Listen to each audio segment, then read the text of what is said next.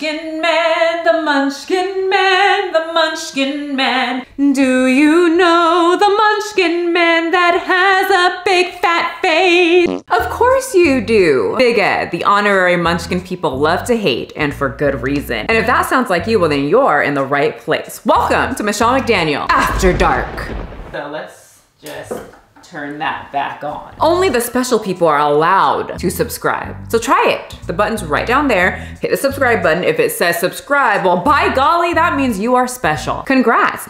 Okay, we need to catch up on Big Ed because he was insecure about Liz having friends because he thinks she's a lesbian. He's insecure about men that talk to her because he thinks that she will also cheat on him with men. And now he's insecure about working late and pretty much making her choose between her daughter and him. What? Let's watch. Now that you're going back to work, I mean, how do you feel?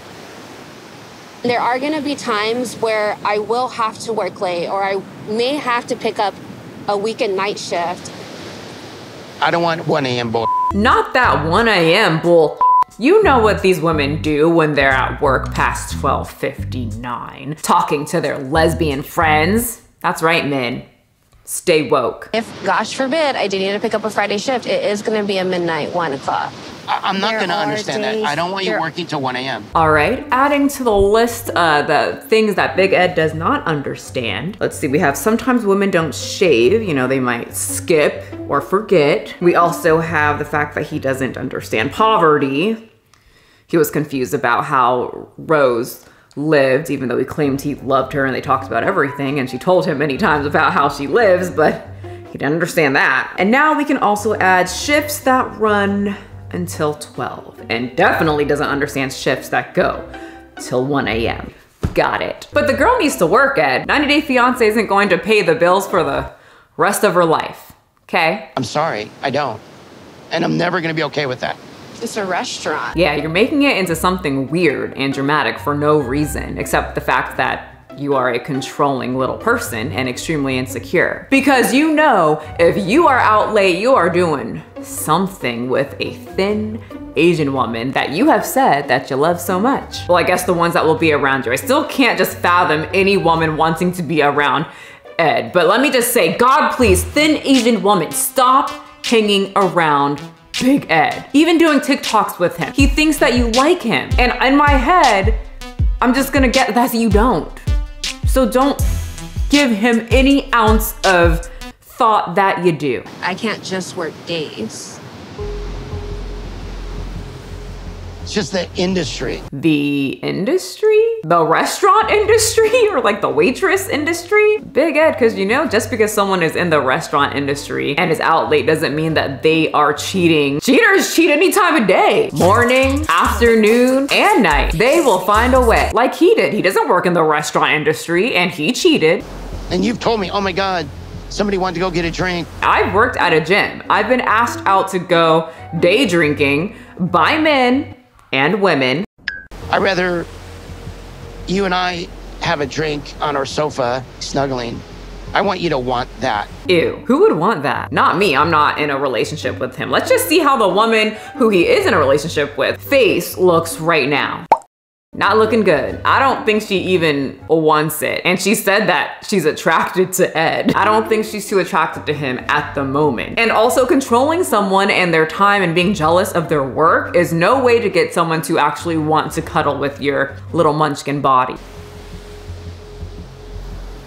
Whoa, did he just hurt his back by just standing there? Remember when he told Liz she needs to go to the gym and lose weight? Ed, you're just standing.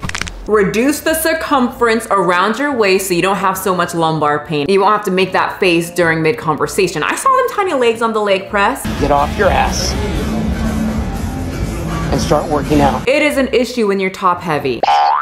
I would know. The concerns I have with Liz working late, the people that she works with, it's young adult kids that are still in school and they're there to make money and party. Stop.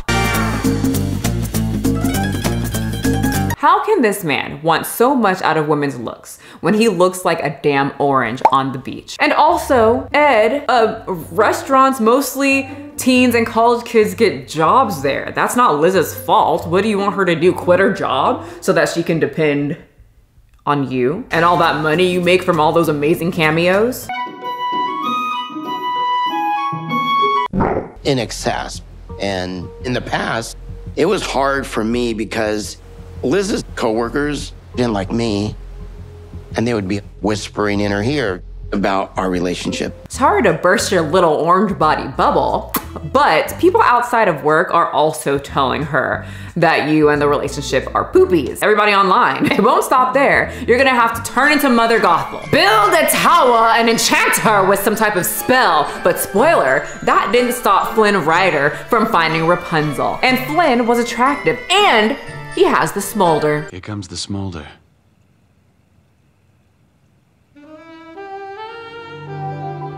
It worked on her, and it will work on Liz. She would be going from controlling, creepy little munchkin man to attractive ruffian with just a little tiny sketchy past. It's an upgrade. So then Ed blames Liz's coworkers for their breakup. I think that led to our breaking up. It's definitely not from his horrible, jealous attitude and him controlling everything down to the hour she works. Or that he cheated and constantly insults her, and the fact that he broke up with her 10 times. How are you blaming other people for your breakup with someone, little munchkin man? I don't want to do that. Like, I don't want that again. Then don't. Don't break up with her if you don't want to break up with her. And treat her better if you don't want her to leave, you freaking idiot. This is very simple to solve, but you're making it weird. You make everything weird. It's just my job. It's my title there. But I mean, what you say goes. Hold on, I just got it. Just give me 1 second.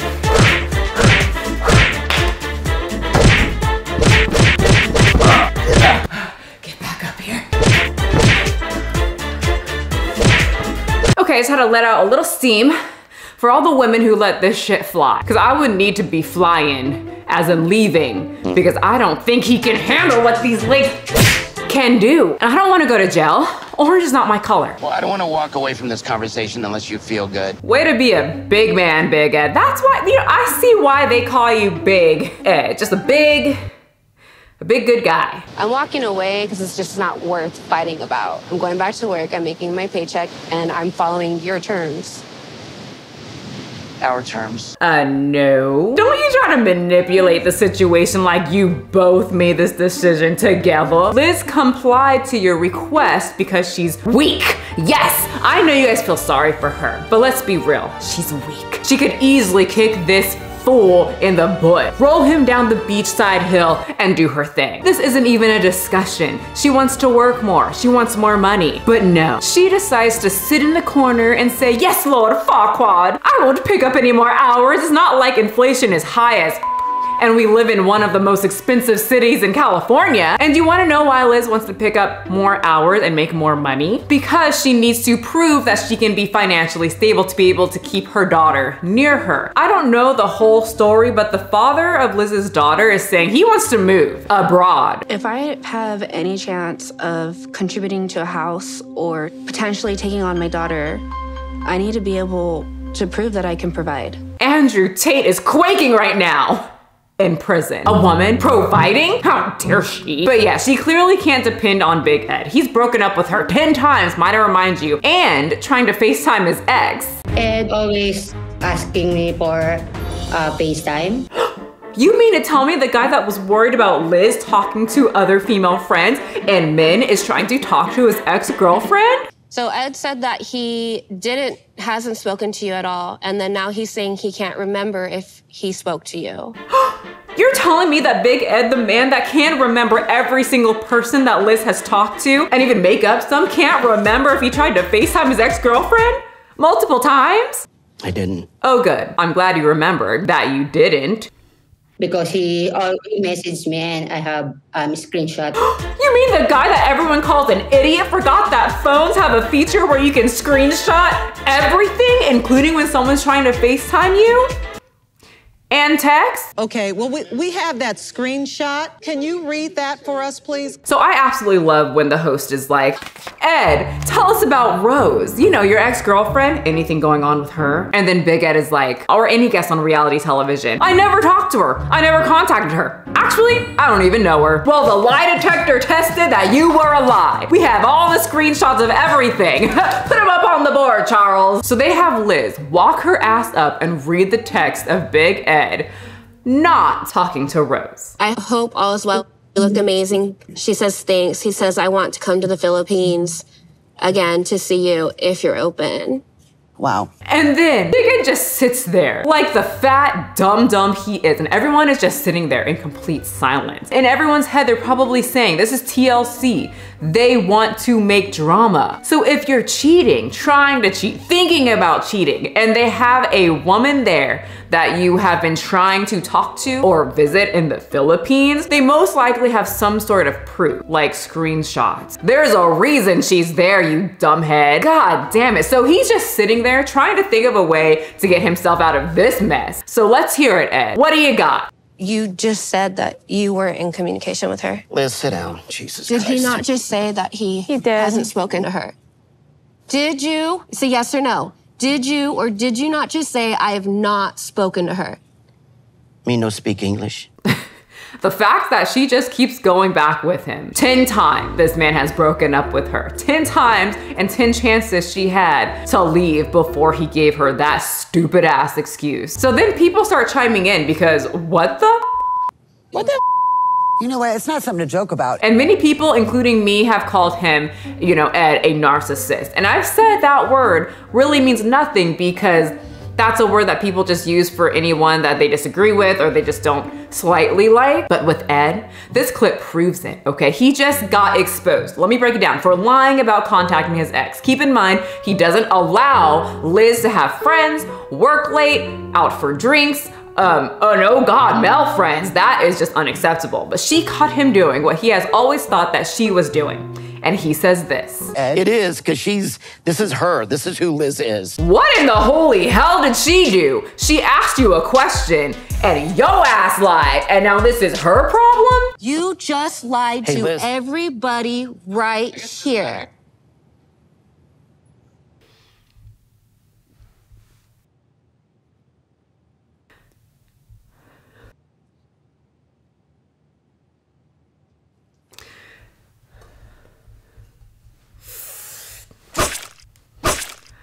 The silence is thick. Liz, anything you wanna say? Tired of all the lies. This just in, Liz was tired of all the lies because the couple has broken up for the 11th time. So Big Ed was very upset and shocked, like an idiot, that they revealed all of that on public television. So let me get out my notebook. Again, I've dropped my pen during that little fight fiasco I had. So I'm just gonna take like a pretend note here. But Ed does not understand technology and reality TV. At the end of the episode, Ed insisted that Liz gives the ring back, which she did, and the couple are now split up for the 11th time. Until he seduces her with one of his sensual TikTok dances because she's obviously in this for the looks. I refuse to believe that it's his personality. Pick it up, pick it up, pick it up, pick it up. You see the drippy, I'm fitted up. Hop in my car and the giddy up. Secure the bag, yeah, I get the bus. Pick it up, pick it up, pick it up. You see the drippy, I'm fitted up. Hop in my car and the giddy up. Secure the bag, yeah, I get the bus. Pick it up, pick it up, pick it up. I've been on the flex since flex zone. Neighborhood all in your eardrums. I ain't never scared.